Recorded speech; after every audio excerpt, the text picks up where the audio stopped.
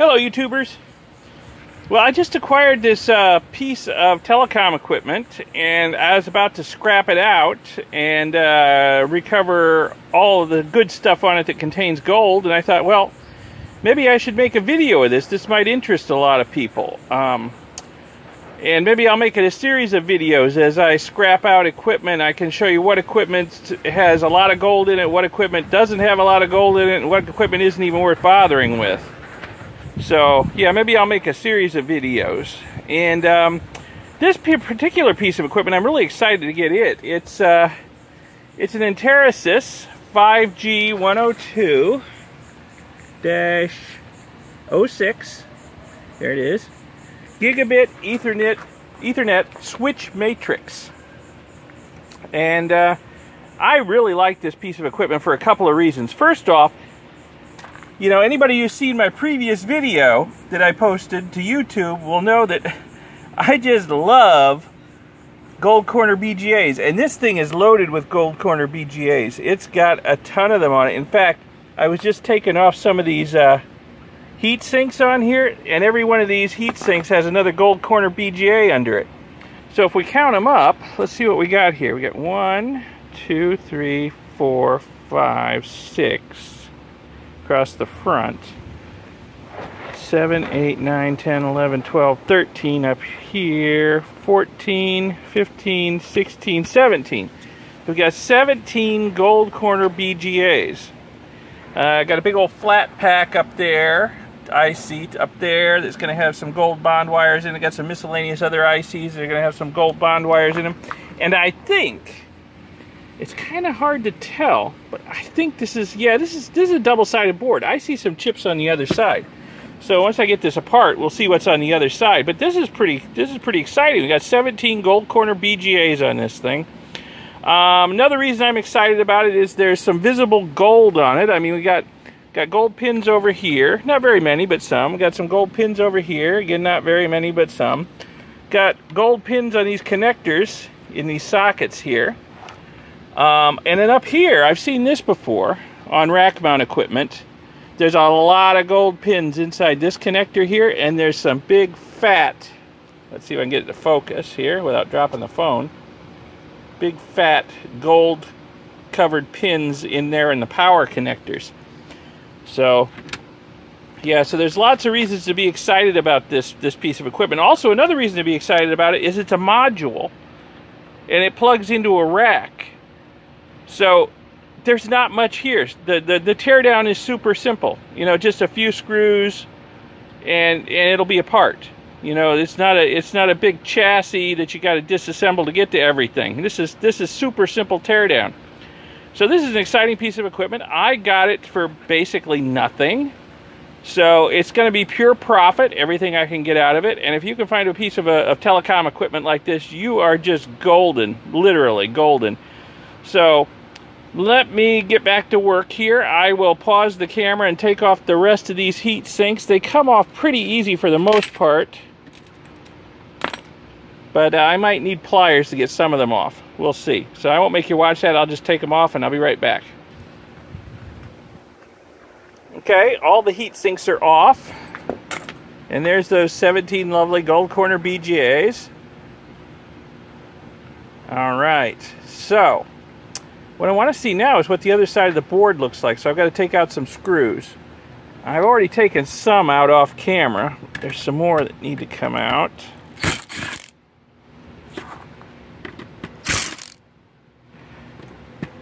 Yeah, I started disassembling this thing, and then I thought, hey, this might make a good video. Let me, I must have missed a screw somewhere. Oh, there it is, in the middle of the board. Sometimes they blend in.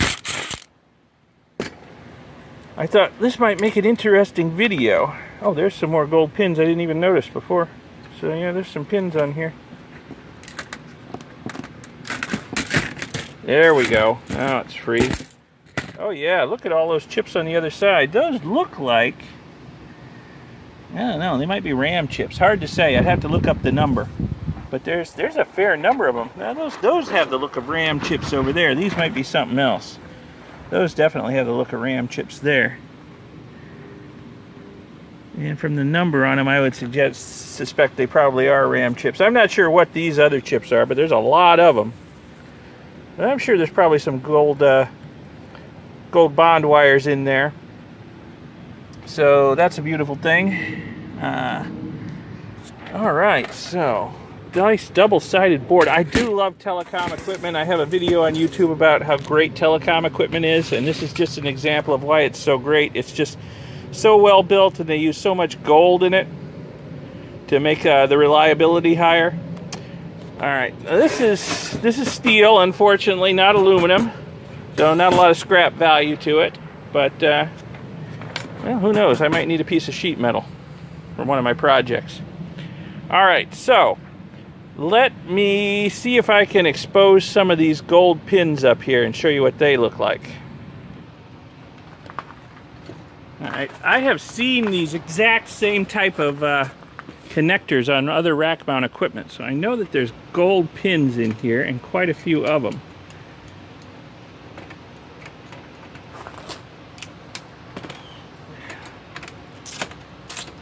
And there they are.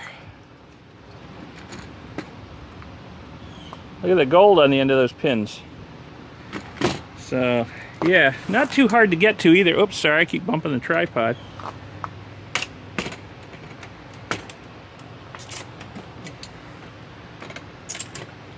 There they are. And then these, yeah, oops. Yeah, the whole thing came out. But there's those. So,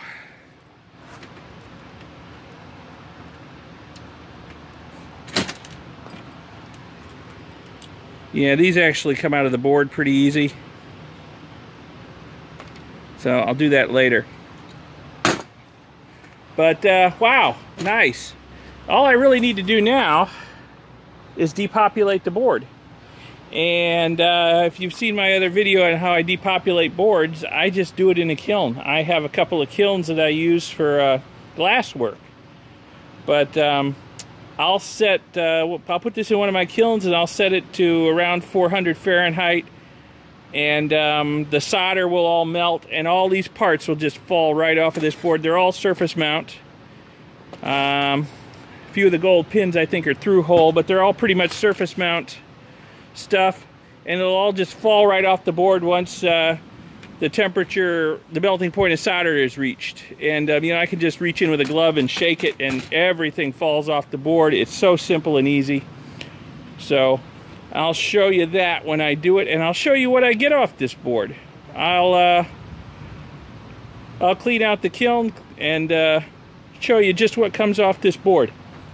Okay, one thing before we head over to the kiln, I took all of these gold-plated connectors off of here before I put it in the kiln, because at the temperature the kiln's going to be running, the plastic might melt and turn it all into a gummy mess and embed the gold inside the plastic. I've had that happen before, so I harvested all those off the board before I take it to the kiln. I might have the same trouble with this stuff over here. So what I might try to do is to just get my pliers and pull these off, because they've got gold pins in them, before I put this in the kiln, just so this part right here doesn't melt and make a mess. So let me see here. I can do this with the phone in my hand. I don't know. Ah, look at that. Gold pins. All right, they're exposed now anyway. Oh. So yeah, okay, so some of them are loose and some of them aren't, but they'll fall off probably in the kiln. They won't be embedded in melted plastic now if the plastic melts at, you know, too low a temperature. So, alrighty, so now we're ready for the kiln. I'll show you that in a minute. Alright, so here we are out back at my shop at the kilns. The light's a little harsh out here. It's early morning and the sun's, this is on the east side of the building, so so here's my smaller kiln. There's my bigger kiln over there.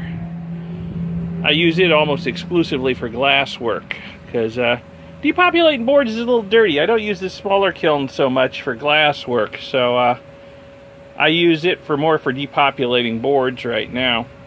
So what I've got is it's a big it's a 15-inch scut kiln. It can hold a lot of circuit boards. I can either stack the big ones up in it, or I can put smaller ones in a stainless steel wire basket and stick them in there. And I've got a catch bowl at the bottom. Basically, this is like the ceramic bowl that would go under a huge potted plant to catch water. So it works good for catching components falling off of boards too. Got thermocouple probe sticking in on the side. Got my home-built kiln controller over here. I'll put a link to it, how I built it, in the description of this video for anybody who's interested. It's as old as the hills, but still working great. So what I'm going to do is I'm just going to put this board in the kiln, like so. Normally I put a lot more boards in here, but right now this is the only thing I've got that needs depopulated. Besides, I want to see exactly what all just comes off of this board. It should be interesting. So what I'm going to do is let me close the lid and turn on the kiln controller. It's a little hard to see in this light. That and the beat frequency of the LED display in the phones is making it flash. It doesn't look like it's flashing to my eye, but it's flashing on the phone. Let me start up a cycle. I already have a pre-programmed cycle in here for depopulating the boards. So I just started the cycle. So this kiln's going to start ramping up in temperature, and it's going to ramp up to about 400 F over the next hour. But I'll check it in like a half hour, 45 minutes, because by then it may have reached a high enough temperature that a lot of the solder has melted on the board. And I could just reach in there with a gloved hand, shake the board, and everything falls right off into the little catch basin at the bottom. It's really super simple, the way to depopulate surface mount boards. I love it. So we'll just let this heat up and cook, and we'll see what we get. Okay, it's been a little while longer than I was planning on leaving this go. My buddy Ralph showed up when we got to jawboning, and this kind of got put on the back burner. The temperature is up to about 320 degrees, so it's not quite all the way up to 400 yet, but let's see what we got. Give this a little bit of a shake. Oh yeah. Look at the components just fall right off that board. And obviously it's warmer at the top of the kiln than at the bottom, so I will flip this around and put it the other way up and close the lid and let it sit for a little while longer. Come back and give it another shake, and I'll bet pretty much everything else will fall right off the board. Okay, here's everything I got off of that board. Everything I'm keeping anyway, and there's some stuff I'm not keeping too. So here's all the gold pins in here. So quite a few of those gold-plated pins. Over here, the real prize, the gold corner BGAs, all 17 of them. They all just fell right off the board. Here's all the other IC chips that were on the board, as well as some big power transistors or voltage regulators, one or the other. You know, I just put them with the IC chips and process them same. They've got a little bit of gold in them. Oh, here's some crystals and oscillators over here. Now, some people collect these because they have silver in them. I really can't be bothered with silver, but this one here is gold plated. I'm going to throw it in with the gold stuff. I've got a way to get gold plating off, and someday I'm going to do a video on that. It doesn't involve dissolving all the base metals. It makes life a lot easier not having to do that. And then some of this other stuff that fell off the board. I think these are chokes based on the weight. They're very heavy, so there's probably like an iron core and a bunch of copper wire in there. And here's a couple little, I think, are power modules that came off. They've got a couple little ICs on them, but they're really not worth anything. Probably just throw those out. And then there's a bunch of debris left here in the bottom of the catch basin, including a lot of tantalum capacitors. I really don't bother with tantalum capacitors. I know some people love them, collect them. Oh, there's a little transistor, a couple little transistors right there. I'll grab those and put them with the ICs. You know, but I just can't be bothered with the tantalum capacitors and the MLCCs. There's probably 1,000 MLCCs scattered over the bottom of this catch basin. Tiny, tiny, tiny little ones. Not my cup of joe. You know, it's the gold. The gold in the pins, the gold in the BGAs, and the gold in the IC chips. That's what I'm after. So, altogether, a good little haul from a small board that didn't cost me much. So if you can get any of those Enterasys matrix switches, you know, they're pretty good yield. You know, and if you get the modules rather than the standalone boxes, there's not much teardown to them. It's basically just take the board off the backing and start stripping stuff off. So. Okay, I hope you enjoyed this first teardown video, and there will probably be more because a lot of scrap comes through here to feed my obsession with recovering gold from electronic waste. So there will be more teardowns in the future. Anyway, thanks for watching. Have a good one. Keep it safe out there. Bye.